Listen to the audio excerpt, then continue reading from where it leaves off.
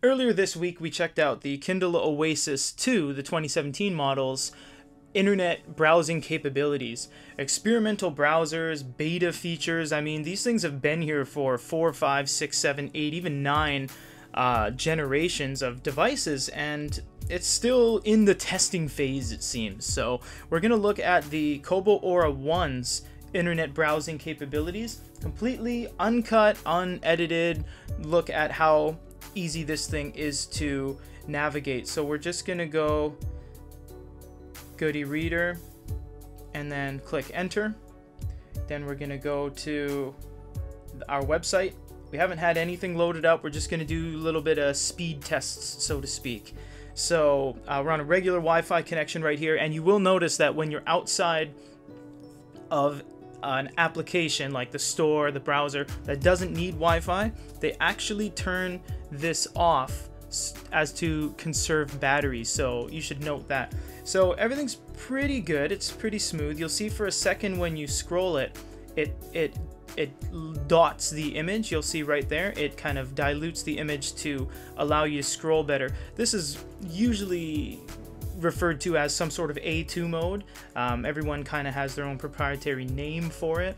So you'll see that it flashes a lot, it has to render a lot, but it's not all that bad. I mean, it's a very large screen e-reader, so this thing is bound to display really anything you want, anything south of, you know, playing videos on YouTube. I wouldn't really recommend that.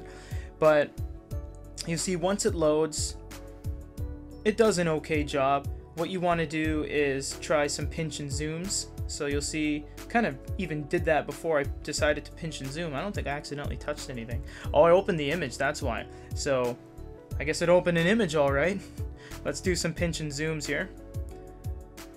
So there we go. Yeah, it's definitely a little sloppy.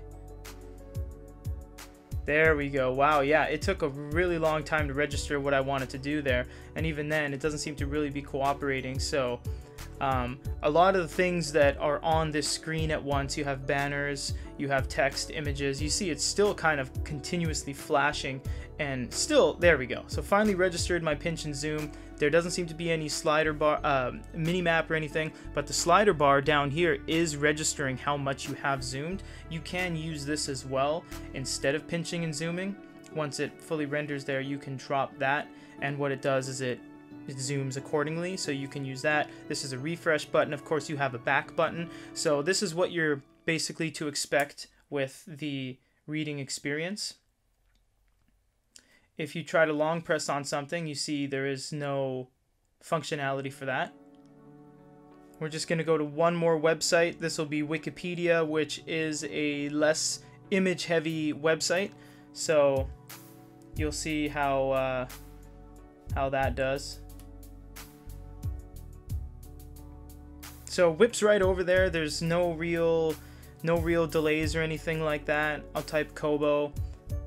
So navigation wise, rendering wise, I mean, everything just jumps really quick. It's fantastic in that regard. Now when it comes to pinching and zooming and stuff like that, that's where you really get into trouble, especially if there's images around, because it just simply can't seem to keep up with what you're doing.